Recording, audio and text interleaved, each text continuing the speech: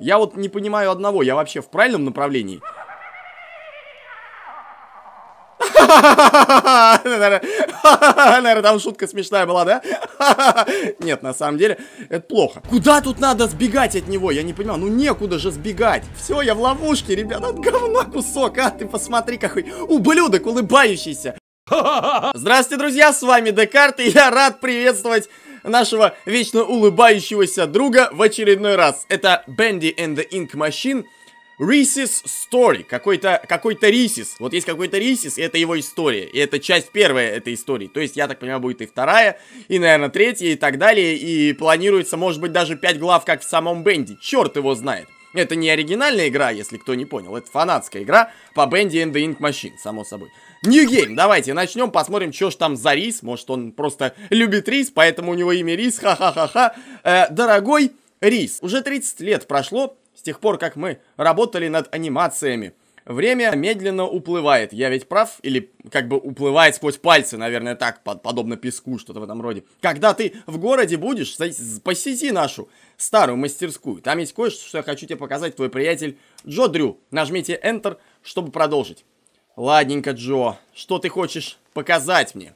Говорит Рис. И идет вперед. Ля-ля-ля-ля-ля-ля-ля. Ля-ля-ля-ля-ля-ля-ля. Какой угарный чел. Это мы за него будем играть, да? Я вот на это все время буду смотреть. Типа хоррор, но этот хоррор, я так понимаю, вот этой вот походочкой он будет меня смешить всю дорогу, наверное. Тут как бы в двери, наверное, проходить нельзя. Я прекрасно помню, что в оригинальной игре Bendy and the Ink Machine, по-моему, вообще... Так, туда не пойду, там страшная бябяка. Туда не хочу. Он меня напугал. И тут тоже, блин, они повсюду. Ну да, в общем-то, как в оригинальной игре. Наверное, это просто фигурки. Я не помню, чтобы здесь торчал раньше Bendy. А что вот это на столе лежит? Это мы не можем взять? Не можем, увы. Вы знаете что? Мне не нравится, что все такое мелкое. Рис.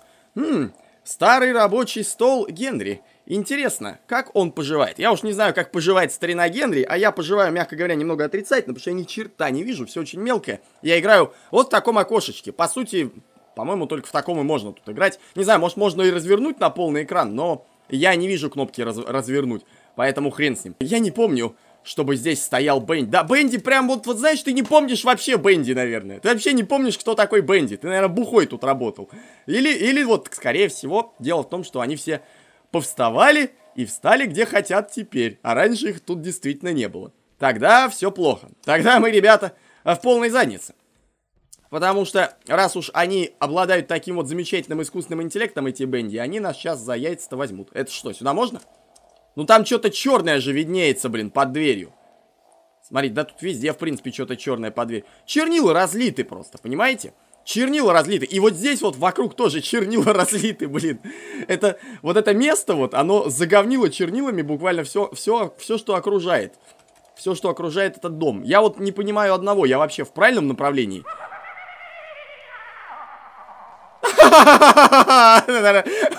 Наверное, там шутка смешная была, да? Нет, на самом деле, это плохо. Это плохо, то, что этот звук сейчас раздался, ему лучше не быть. Чё ржёшь? Расскажи хоть. Книга, которую написал Джо, и ключ. Возьму их обе.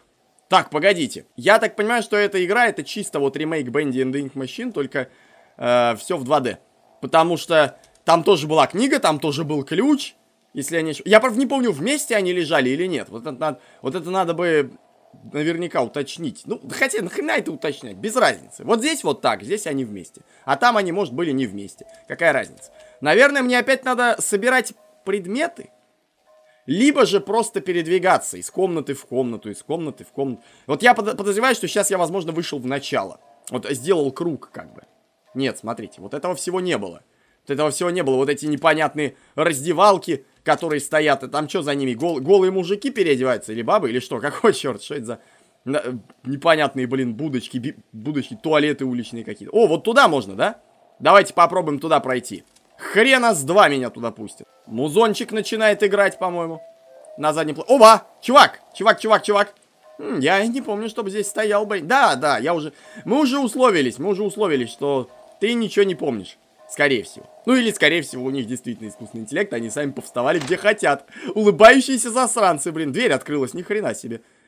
Вот мы и пришли. Ну-ну-ну, добро пожаловать в рабочий магазин, старый друг. Воу, он как Киану Ривз сказал. Воу, Бенди, как ты поживаешь? Сейчас материться начнет, это что? Ну, кажется, ты получил мое сообщение. Погоди, ты послал это письмо? Все-таки надо отметить, что это нифига не ремейк. Все, видите, совсем по-другому разворачивается. Такого в оригинальной игре не было, если вы помните.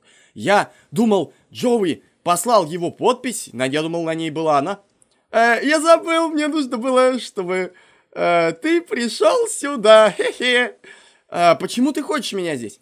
Ну, у нас с тобой некоторые воспоминания. Я скучал с тобой, в конце концов. Я хотел, чтобы ты вернулся. Зачем? Чтобы ты мог присоединиться ко мне, присоединись ко мне, и мы сможем, чтобы мы могли привести в этот мир сатану, и он отомстил. Чего? Сатану? Ты уверен? Да, что скажешь? Мать твою, нет, разумеется. Ой, глупый Рис, ты не понимаешь. Я не принимаю «нет» в качестве ответа. Ладненько, пора валить. И сейчас я, наверное... О, смотрите, Бенди имеет меня сзади. А, черт. Вон, ну как. Тут, видимо, надо... Гейм овер, блин, гейм овер. Черт, а надо было сохраняться, наверное. Сейчас же сначала пойдет все это. Ой, блин, здесь же в этой игре-то, скорее всего, именно так и... Нет, нет. Черт возьми, а. О, боже. Борис. А почему он-то здесь? Это, кстати, если кто не понял, я в другое место сейчас пошел.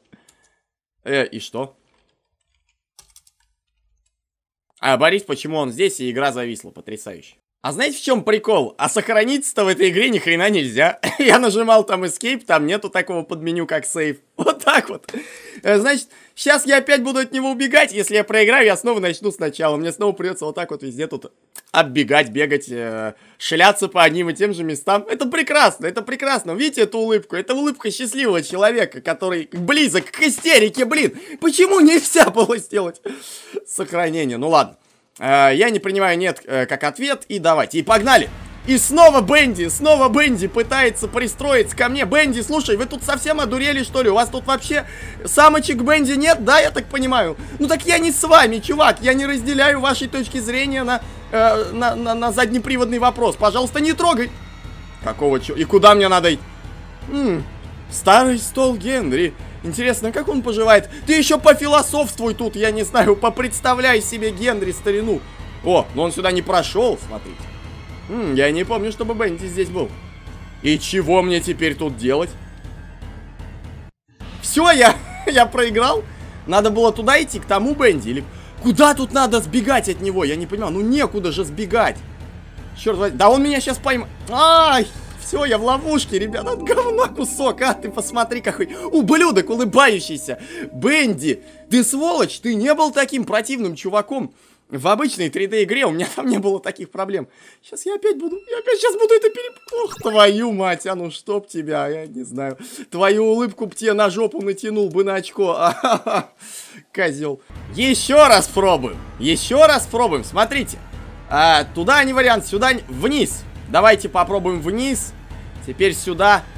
И теперь вот либо вниз, либо наверх. Вот может наверх. Смотрите, вон, я вижу наверх там проход есть. Вот давайте туда идти. Смотрите, да-да-да-да-да. Отлично. Ты не сможешь прятаться вечно. Где чернила, там и я. И что это означает? Что сейчас опять какая-то жопа, что ли, начнется? Вот обходим чернила. Ни в коем случае не наступаем на сраные чернила, блин. Все, нормально. Дайте сохраниться, изверги. Вы видите, не дают сохраниться. Блин. Открываем дверь. И...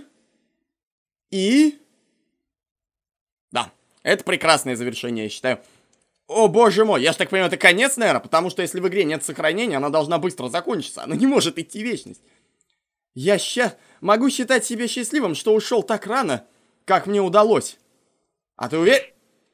А ты уверен, что тебе удалось? Сэмми, отдыхай, голова буйная. Пора спать. Голова буйная, может, не очень точный перевод, типа расслабь свою голову и пора спать. Наверное, как-то так, хрен его знает. Music by Mitli. А смех? Смех кто, вот мне интересно. Я хочу знать имя человека, который смеялся сейчас.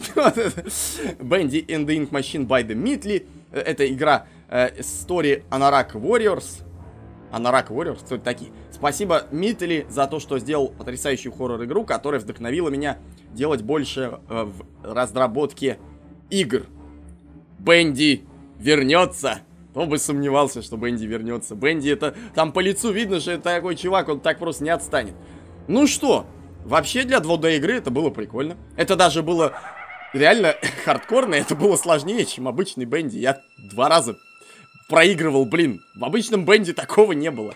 Там, правда, ты дольше думал над какими-то загадками. Тут загадок почти не было. Но, с другой стороны, какие будут загадки в таком 2D, как бы, сеттинге? Это сложно себе представить. Ну что ж, давайте тогда, раз такое дело, на этом заканчивать. Bendy, он улыбается нам на прощание. Поулыбаемся же ему в ответ. Пока, Bendy, и будем закругляться. Если понравилось это видео, то ставьте ему лайк, мне будет очень приятно.